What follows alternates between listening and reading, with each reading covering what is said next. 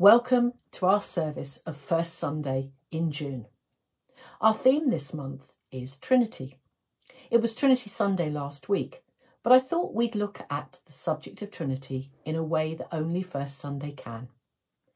We're using the material from the Family at Church group, which aims to produce stories and ways of understanding some of those complicated parts of the Bible which we might otherwise struggle with, whatever our age. I hope you enjoy the way it works out. Before we start, a prayer. Let us shape a space for the three: the Spirit, the breath of life, the bread as food of heaven, the love in relationship.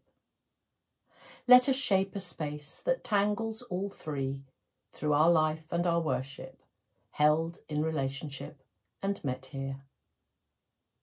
Let us shape a space for the many faces of God, woven together and revealed in each of us. On this Sunday, let us shape a space to be found together in worship. Amen. Please join us as we sing our first hymn, Holy, Holy, Holy, Lord God Almighty.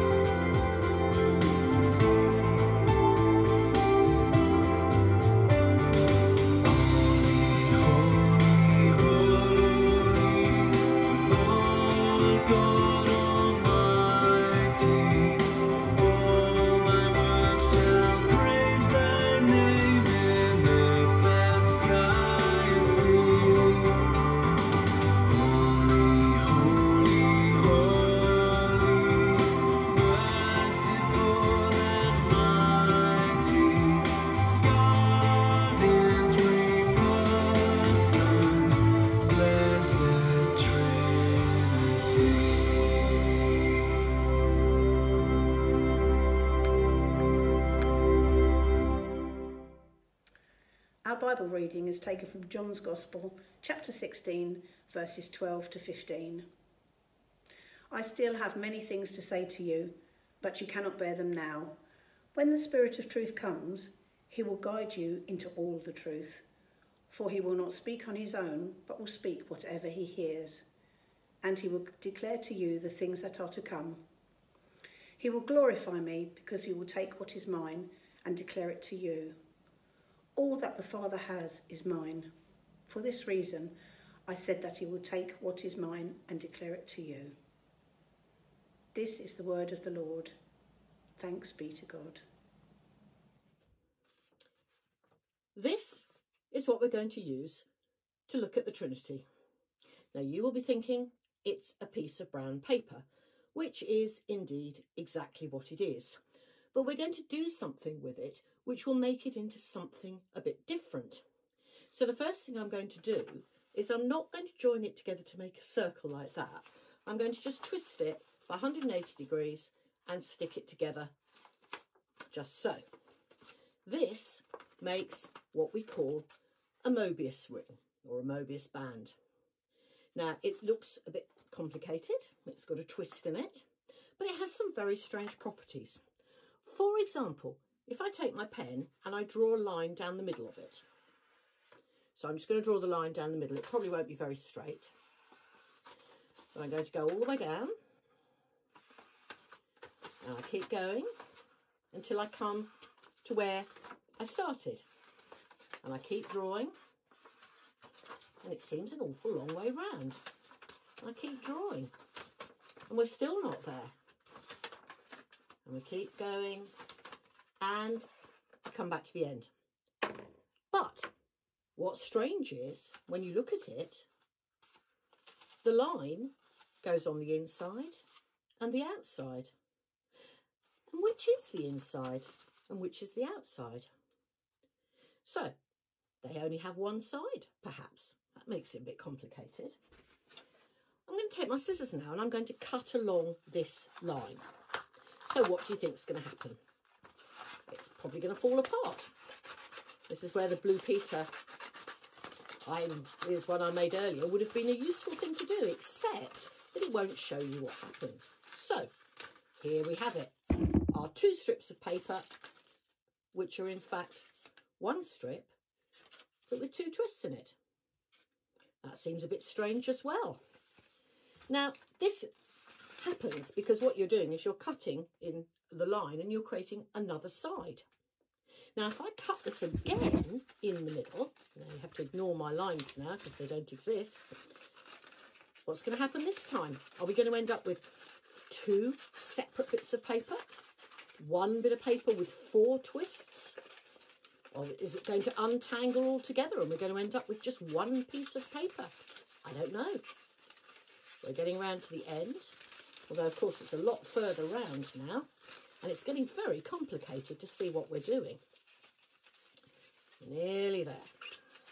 We get round to the end and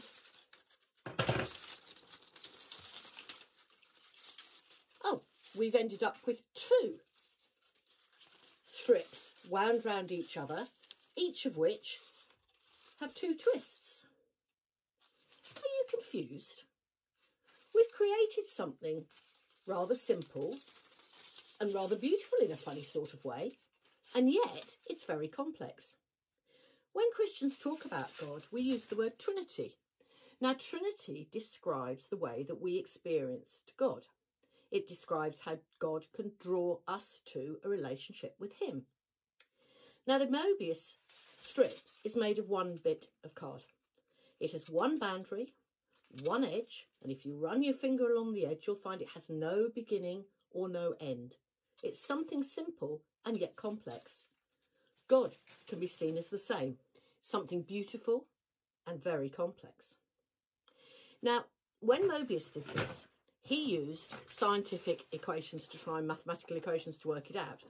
And this was what he came up with. I'll just give you a moment to have a look at it. I will read what it says because I'll get it wrong otherwise.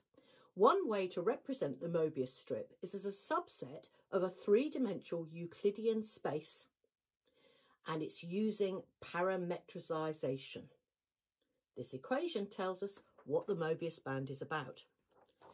Did you understand it? Well, if you did, top marks, because I didn't understand it at all. It's hard to describe something that is so complicated. I wonder how we might describe God then, who is bigger than this Mobius band and more complicated than the entire universe. God surpasses the law of physics and maths. Luckily, it's much simpler than we think. Those who've trusted in God in the past and have seen him at work in their lives have helped us to describe him. No equations though, just simple words like love, joy, peace, king, almighty, beautiful, everywhere, personal. If you have the time, make yourself a Mobius band. And when you look at it, remember that God is even more complex and indescribable. And also remember that God is even more describable, close and personal than you can imagine. Trinity. How would you describe God?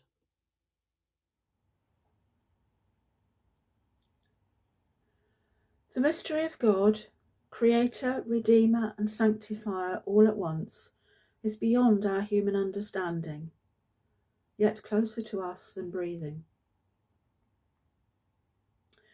We bring before you, O God, the needs of the Church, in its weakness and its potential. Revive and refresh us, teach us and direct us. Inspire all who preach and teach the good news, and uphold all who suffer for their faith in any way. God of mystery and compassion, you know us and love us. We bring before you, O God, the particular problems of our age and our culture. Renew in us a commitment to community and mutual trust. Give a sense of value to all who despise others and themselves. Protect the vulnerable and sensitise the hearts of all who have become anaesthetised by images of violence. God of mystery and compassion, you know us and you love us.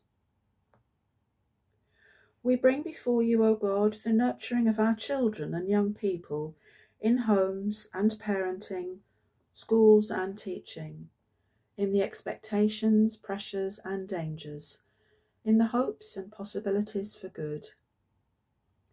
God of mystery and compassion, you know us and you love us. We bring before you, O God, the hungry and malnourished, greedy and complacent, those who are ill, those who care for them, the unhappy and those who comfort them, all who are undergoing surgery or painful treatment, and all who have no one to turn to. God of mystery and compassion, you know us and you love us.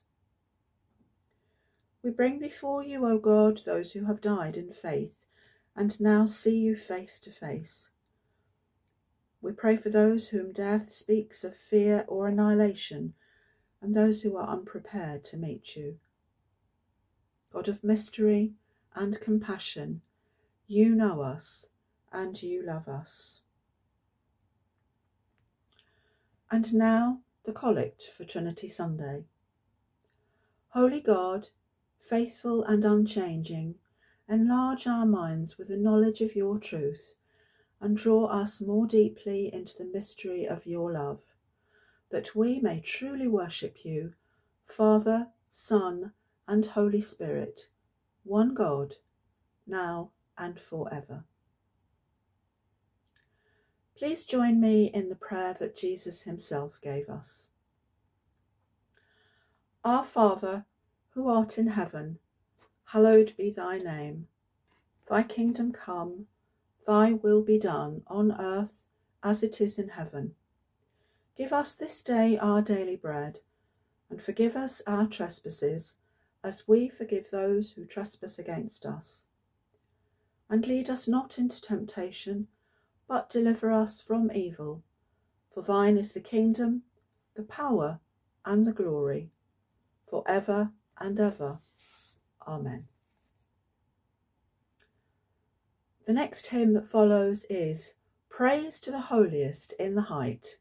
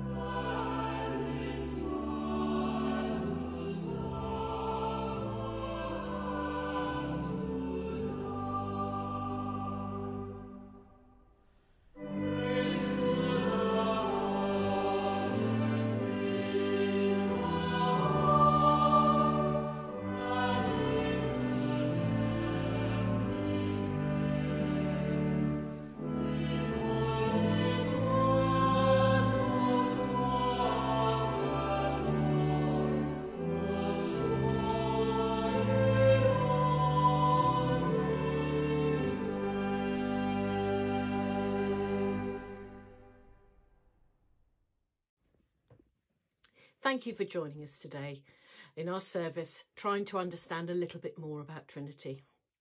But remember, God already knows that we cannot find words to describe him or sum him up.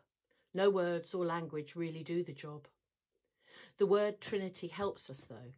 When we've known and seen God working as Father, Son and Holy Spirit, we can call him our own. We can call him our God. We look forward to seeing you at our next service at the beginning of July. But before we go, a prayer. You are deeper and broader and higher than we can understand. Yet you welcome us to sit at your table and to share the wonderful mystery of your love. Amen. And a blessing for us all. God, the Holy Trinity, make us strong in faith and love. Defend us on every side and guide us to truth and peace. And the blessing of God Almighty, Father, Son and Holy Spirit, be with us all evermore. Amen. Please join us and sing our final hymn, Thou whose almighty word.